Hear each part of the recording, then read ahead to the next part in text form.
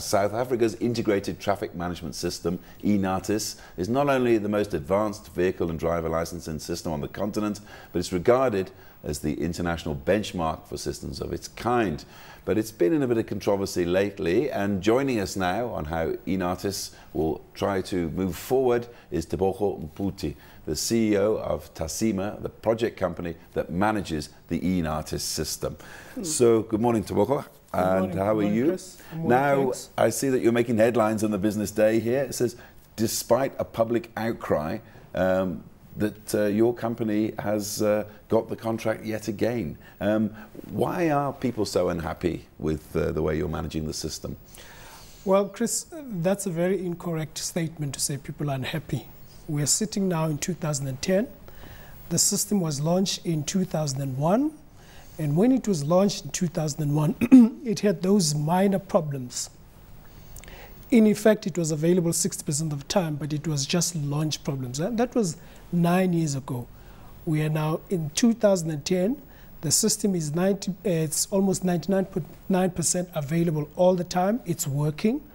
There's vehicle being registered all the time. So that is in the past. We are talking now about enhancement, further developments of the system. Ever since Tasima, ever since we've been running it, ever since the launch, it's been running smoothly in terms of vehicle registration. So the assumption that people are unhappy isn't correct. That was then in 2001 when the system was launched. Okay, well, I renewed my driving license in January, and I had to wait in a long queue. It was a very laborious process. That's what people are complaining about here in the business day. So that's not that long ago. It's only about 6 months ago. All right, there's a distinction here. You see, what Tasima does, we provide the platform for vehicle and driver registration. However, we do not do vehicle and driver registration ourselves. We're just a database. We provide the IT platform. The people that do vehicle and driver registration are driver license testing centers. And there are challenges there in a sense that the system might be available. You might have 8 terminals, for instance, at Marlborough driver license testing station. But at the particular time, they may not have the personnel or the resources to open up all 8 terminals. So they might be operating on 2 terminals or 4 terminals, but it doesn't mean the system doesn't work. As a matter of fact, it takes less than 2 seconds to perform a transaction on an eNaTIS system. So, and it's always available, 99.9%, that I can guarantee you. But therein lies the problem. I think you're saying you're providing a Rolls-Royce service, and at the delivery point, we're getting a Mazda 323. Yes. That is something that Tasima does not have control of. We just the back-end system in terms of providing the national database, and it has a lot of benefits. I think perhaps let's try and focus on the benefits of what the eNaTIS system is, as opposed to actually the rolling out at driver license centers, because you may have other problems in terms of power supply and stuff like that, and personnel not being available. You see, what the eNaTIS system provides the South African driver public, it's an integrated system. So you have a platform that registers vehicles throughout the country. So we've done away with all those provincial divisions where you can have a vehicle in the Eastern Cape and you go and sell it into Gauteng and nobody knows about it. So it's one database system. It's one database system for both vehicle, driver, and owner and title holders.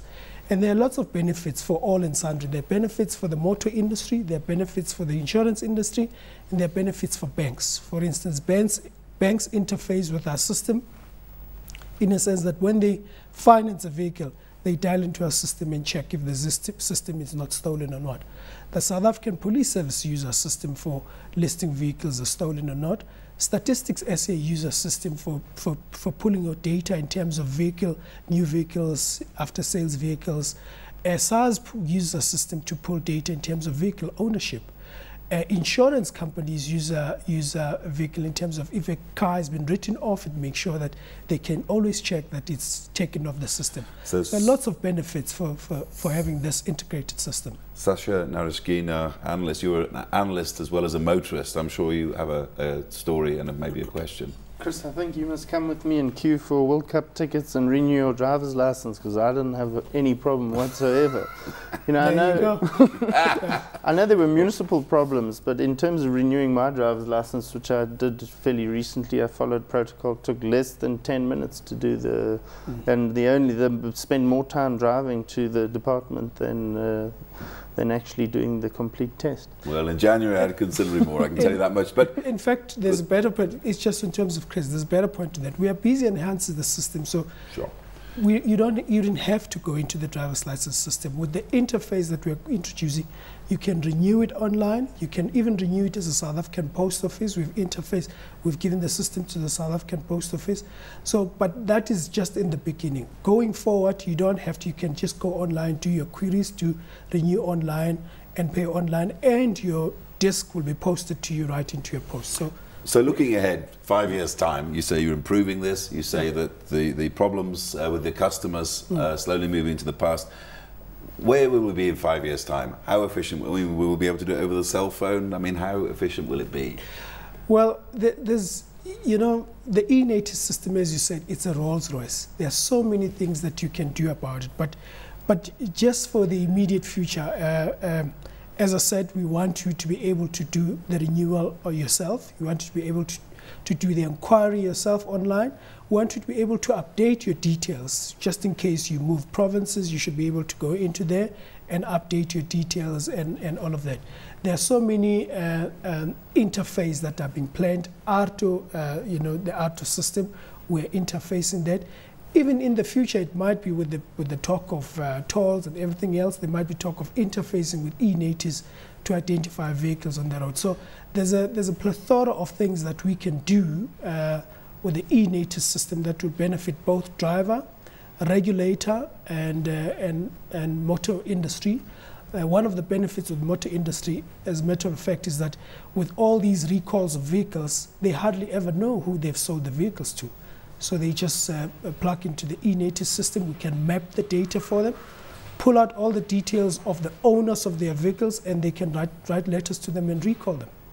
And just finally, very briefly, I'm sure a lot of people out there want to ask this question. The revenue that's created from motorists, well, where does it actually end up? It's the Department of Transport's revenue. And I don't want to speak for the Department of Transport because we're just a service provider within the platform. But I believe it's used by the Transport Department for all enhancement roads. I'm not so sure. So let me not profess to answer that question. The revenue belongs to the Department of Transport. However they apply it, it's up to the Department of Transport.